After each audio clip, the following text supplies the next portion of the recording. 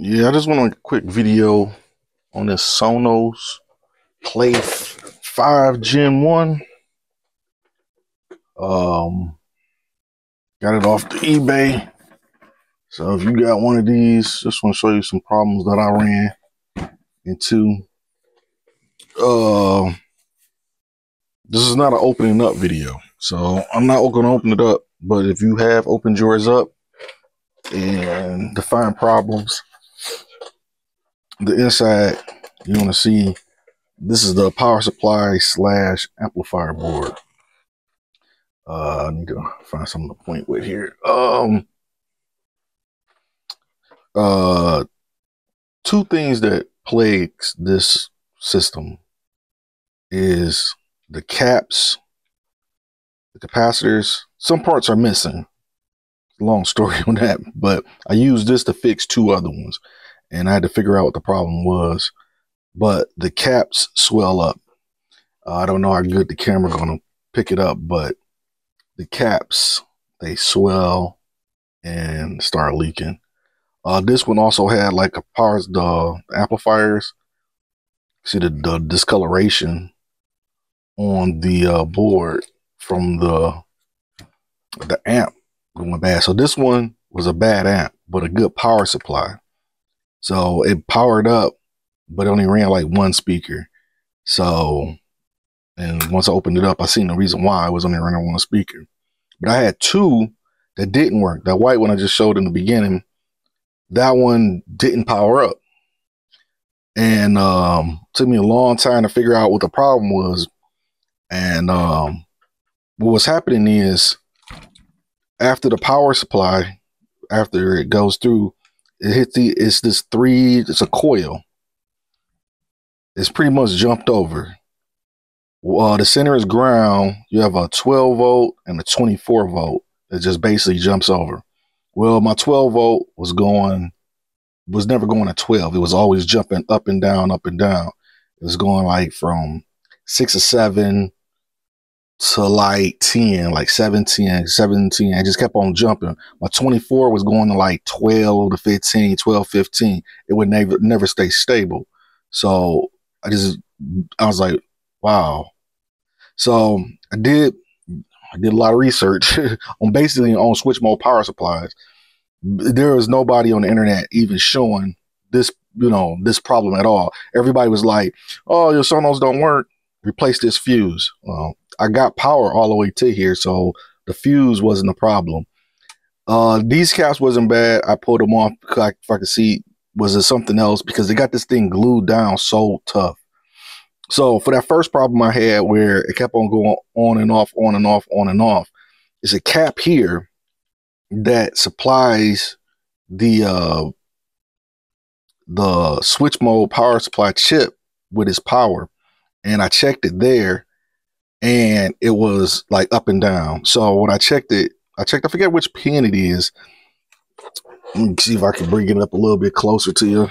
But it's this chip right here. I forgot which pin it was, but I checked it with my multimeter, and it's supposed to be like a stable, something like 12 volts. It says 12 volts, or I think it's like, it could be 19 or 17, but it should be stable. It shouldn't be fluctuating on its input. So I tested it, and it was fluctuating. It was going up and down, up and down, up and down. A little bit basically on a switch mode power supply. It gets like an initial kick to start, and after that it self-runs. It's got its own coil inside here that keeps itself running. It generates its own power once it starts up, but it needs to get power from like the beginning of the power supply first, but it ain't that much. It's a little bit. And that's what it was I was seeing. I was seeing that it was getting the initial power, but it wasn't self-regulating at that point, or self-turning on, keeping itself running. It would just get its first one drained down. So I see the voltage go up for a minute. That's when it first comes on, drained down, because it's not designed to keep on feeding it, just like a jump start. It just, once it gets jump started, it wouldn't start itself. It wouldn't keep itself running. So Took me a while. I figured it out. Right behind this tall capacitor, it should be that's going to be actually the actual switch transistor right here. Mind you, I took this one out. But it's a capacitor. It was not a capacitor. It was a resistor, a 10 ohm resistor. Once again, right next to this tall resistor, it was a surface mount 10 ohm resistor. If I can remember right, there's a resistor right here that when I tested, I had like mega ohms through it. It wouldn't send in it wouldn't let it stay on once it started kicking on. That was sent it back to the chip to keep it on, but that resistor was bad, so it never was regulated. Took it off of this one, put it onto that white one you saw. Boom, life's good. It came on stable. My 12 volts was stable, 24 volts was stable. Everything became stable because it was making its own power at that point. So that was my first problem. So I said, okay, I'm confident. I'm gonna buy a second one. I got a black one. It's off camera, but I got a black one. I was like, well, they all should be, all the same. It's no power. It's going to probably be that same resistor. Yeah, why did I think that? Because it was not that. So, so I tested like every component, everything. What I was doing is I was testing at the chip. I was not getting any voltage to the chip. So I'm like, it's got to be something that's stopping me from getting voltage in this area for this chip. Like, why am I not getting voltage? Checked everything, replaced the chip, put a different chip on, another oscillating chip. I put another one on there. Didn't matter. It just wouldn't work. I didn't get any voltage. So I'm like, why did I change the chip when I don't have any voltage? That make no sense. Stayed in this area forever. Just stayed there. Could not figure it out. Come to find out, remember I told you needed that jump start? Well, it uses 4 resistors right here. I take it these resistors was to drop the voltage down before it gets over here for that initial start. It charges that capacitor, sends it over here. Well, I was reading mega ohms on 2 of the 4 resistors. And if you notice, 2 of these resistors are white because I flipped them over because I put them back where they were at. So you got two, hopefully I'm in the frame. I can barely see.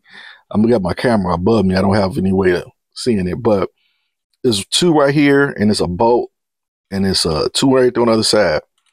Check those. The readings wasn't like mega ohm totally. They were just off. It wasn't obvious. Well, it kind of was obvious once I started testing it. I forgot what the values are. Like, I don't have a microscope. I just was testing it. If you start testing those 2, like if you have no voltage to your chip, that's when you start going back here and see is those resistors good or not. You don't have to do that with power on. Just leave it off and test each resistor from one end to the next. And they should, matter of fact, I can tell you exactly what those resistors was because these are the bad resistors. I put them on here because I wanted to keep them. I was like, they were placeholders. So let's see something. Let's see. I can tell you exactly what they were.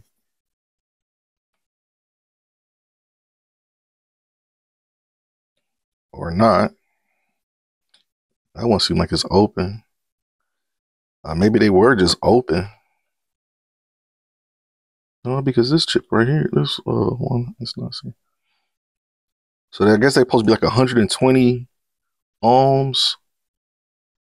120 ohms, and these was these reading? Maybe they were reading open. I thought it was reading mega ohms, but I guess you know what? Because what it was one was in each. So one was here and one was here when I read it. So it might have been since it was in parallel, plus the caps and everything. Because like this one's going to be totally different because I have no capacitors, nothing in line because it's a part board now. It's not I'm not trying to put this one back together. So. But yeah, they were gone, and so there was 100. So we know that now. We know 120 ohm surface mounts. So that's what they were. 119. I'm pretty sure it was 120. I take that back. 120 kilo ohms. That's a K at the end of that. Sorry, y'all. Not 120 ohms. 100. So K ohms right there. So 120K. It's 4 of them. And that was, these being open was now allowing me to get my voltage to my chip to even do the initial startup. So remember, I thought it was at 10 ohm. I tested that, it was great on that board. It's just, it wasn't getting any voltage, but it starts from over here. I never was looking over here because I thought my problem would be over here. I don't know how I thought it was going to get its voltage over there, and then voltage starts over here. I thought it was just magic. I thought I just used magic to get it over there. I didn't think. But once again, it's multi-layered, and on the back, it doesn't even show like that even goes there. Like, you don't know. You can't see it from either side. Like, you don't know that it goes over there at all, because it's like, I think it's at least 3-layer board. You don't know. So no schematics. You don't know. It's all like all trial and error. But that's why I was like, I don't want to, gatekeep all the information. I at least want to throw something out there, help somebody out that's probably running into this problem. And before you know, you chuck it in the garbage, you're like, I'm not even going to do it. But do beware that if you do get one of these, it could be other problems. Like, it got nothing to do with the power supply section. It could be all your whole output section with bad caps. And it's not just here, it's throughout the board. And I got an idea of why it's like that. You put this inside of an enclosure. You got it running 24/7 because it doesn't have an off switch. 24/7 in an enclosure, heating up. You're gonna cause some problems. So if I was anybody with this type of speaker, if you want to like keep it like, oh, this is a great speaker. To me, they're okay. They're not the greatest, but if you want to say it is great to you, but you want to keep it to prolong the life of it, is get like a Wi-Fi switch, like the plugs that goes on your plug, and you could turn it, like use Google or something to turn that plug off. Just like a light switch, you could put like a light on it, have it turn it off so it doesn't sit there and cook. I know we're like, well, I'm gonna have instant music, but just tell Google to turn on, or Alexa, whoever you use to do, turn your stuff on. Have them turn that switch on, then connect to your speaker. But guess what? Your speaker ain't sitting there baking for 24 hours or how many other days you waited before you played it, because it's still, everything in here is staying on. It's ready to go. It's all in ready mode. And who wants that? I mean, you're going to definitely have going through capacitors. I mean, capacitors does go out over time anyway, but I would say this is to prolong the life. I mean, to me, it's a bad design. You should at least put an off switch on there to turn it off. I mean, because all of this is running. And they're going to probably, they're going to come to me and say, no, if once this goes into, nobody uses music for 15 minutes or something like that, the whole output shuts down. Do you have any proof of that? Like, do you know? How do you know? You don't know. You're going by somebody's word. But if it's unplugged or disconnected, then you know it's not being used. So, well, that's my rant on this. I just wanted to not gatekeep anybody on some problems that you may have. The resistors here, if you have no voltage, go onto your switch, and there's a resistor right next to this big tall resistor that controls the back feed to maintain the chip to keep it going. There's no schematics, didn't find nothing online for it, so I figured I'd just make a video about it just to help somebody out. It took me a long time. It took me a lot of parts taken off of this to figure it out, and since I did, I just wanted everybody else to know. All right, thanks for watching.